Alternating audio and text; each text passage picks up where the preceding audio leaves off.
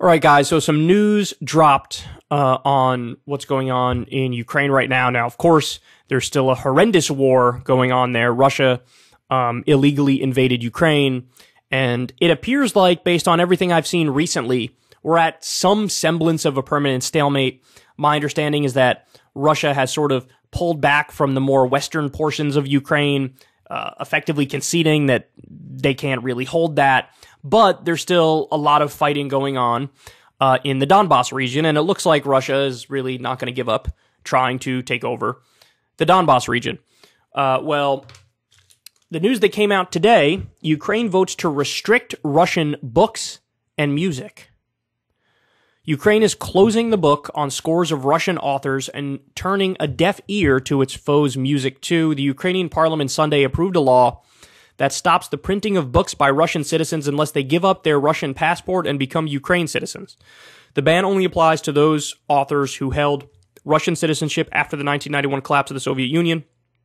Books printed in Russia, its ally Belarus, and accompanied Ukrainian territory also can no longer be imported, and special permission is required for the importation of books in Russian from any other countries. Another law passed Sunday puts the brakes on music by post-1991 Russian citizens played by media outlets and on public transportation. It also forces television and radio broadcasts to play more Ukrainian language speech and music content. The laws are designed to help Ukrainian authors share quality content with the widest possible audience, which after the Russian invasion do not accept any Russian creative product on a physical level. Ukraine Culture Minister Alexander Tkachenko said, "The laws will go into effect once Ukrainian President Vladimir Zelensky signs them as expected. The new mandates are the latest push by Ukraine to rid itself of Russia's influence over the country in a process dubbed de-Russification." Jeez. Ukraine argues that the moves are necessary to undo centuries of Russian policies meant to erase Ukrainian culture, while Russia has said such measures only oppress the large number of Russian speakers in Ukraine. So I also have, there's one more for you here as well. Let's take a look. Ukraine bans pro-Russian opposition political party.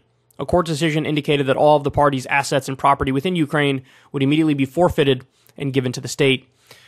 So, lot going on there, man. Lot going on. Banning Russian books and music, banning pro-Russian opposition party. I don't agree. I don't agree. Look, I understand there's an illegal and offensive war being waged by Russia against Ukraine. I get that. They're to blame. Regardless of the surrounding circumstances, regardless of what one might think about NATO expansion, etc., you can't illegally invade a country and try to annex it. You can't do that. That's not the way it works. That's what the U.S. effectively did to one extent or another in Iraq. It was an illegal invasion, and then we occupied it.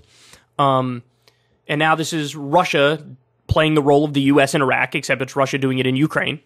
And so they are to blame for that. I think there's no way around that. At the same time, you don't respond to the ultimate of authoritarian moves, which is an illegal war. You don't respond to authoritarianism with your own authoritarianism. And that's what this is. I mean, this is, even if you agree with it, and maybe there are some people out there who agree with it, at least acknowledge the reality that this is authoritarian. That, this is clearly against freedom.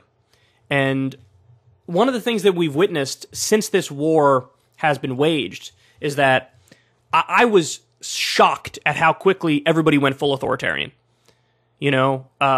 Looking at the United States or various sport organizations worldwide, like banning Russian players and banning the Russian national anthem at different events. Fuck Wimbledon, they banned Russian players. And that was a tennis major. And then they lost their world ranking points as a result of it. But this is point is, when you look at what Russia did with independent media, for example, they banned all independent media. They cracked down on social media hard. So Russia went authoritarian, and now here's an example of Ukraine going authoritarian. That's never the answer, man. It's never the answer. Because it's wrong in principle. And so if Ukraine wants to make the argument to the world, look, I mean, obviously we're the good guy. We're the victims here. They invaded us. But here we represent freedom and democracy. There they do not. It's like, okay, well, this is quite a way of showing it. It's quite a way of showing it by banning Russian books and music and banning, opposition political parties. I understand how somebody in Ukraine, who's, a first-hand victim of what's going on here, might feel like, fuck yeah, let's rid ourselves of all Russian influence and kick out, Russian people and ban the pro-Russian party. I understand why one would think that, but that also doesn't make it right.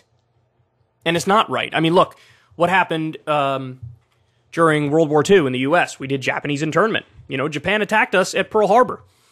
So you could look at that and say, hey, we're the victim. So what? Since we're the victim, then we get to victimize others, even people who are innocent? And that's exactly what we did when we locked, we did Japanese internment.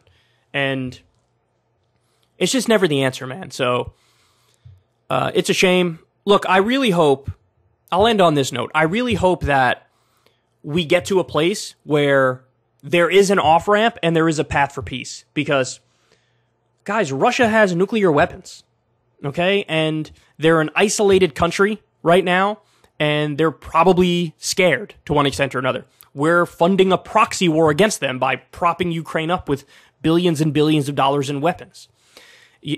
Best case scenario, we have a permanent stalemate. Worst case scenario, the fighting spills over into other countries and there's an escalation and then potentially the nukes are in the air. So we need to provide an off-ramp for Vladimir Putin, and we need to have a path to peace. And the only way out of it is diplomacy and negotiated settlement. And whenever you do that, there's going to be camps on both sides that are really pissed off and not happy. But you know what? Pissed off, not happy people with some sort of an agreement, with some concessions, is better than pissed off, unhappy people who escalate further. So we got to try to do it, but I'm not sure Biden's a partner in peace. I'm not sure Putin's a partner in peace, but they both need to be, or, it could get a hell of a lot worse. If you want to see me and Crystal Ball interview legends like Noam Chomsky, Cornel West, and more, subscribe to Crystal, Kyle, and Friends on Substack. $5 a month gets you the video version a day early. Remember, we take 0 ad dollars for this podcast. Or you can sign up on Substack for free and get the audio version a day later. Link in the video description box below.